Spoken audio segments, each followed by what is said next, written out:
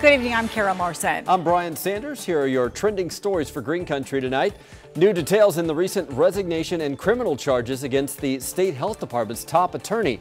An OSBI agent wrote in an affidavit that Julia Ezell sent threatening messages to her own official government email, then reported that to authorities. Ezell helped draft rules on medical marijuana, but cautioned the board against banning smokable marijuana and requiring a pharmacist at every dispensary. A well-known dog trainer accused of several counts of animal cruelty showed up to court today with 2 service dogs. Marjorie Satterfield waived her preliminary hearing stemming from a massive animal hoarding bust.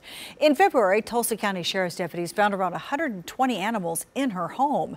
Deputies say Satterfield ran a dog training and kennel business. Her arraignment is now set for July 25th. More water woes for the city of Tahlequah. They just received new tests showing E. coli continues to plague the Town Branch Creek. They found higher levels of the dangerous bacteria today and say you shouldn't drink, swim, or do anything in the creek. They traced the contamination to the United Methodist Children's Home earlier this month. The group says they will hire a contractor to look at their entire sewer system to find the source.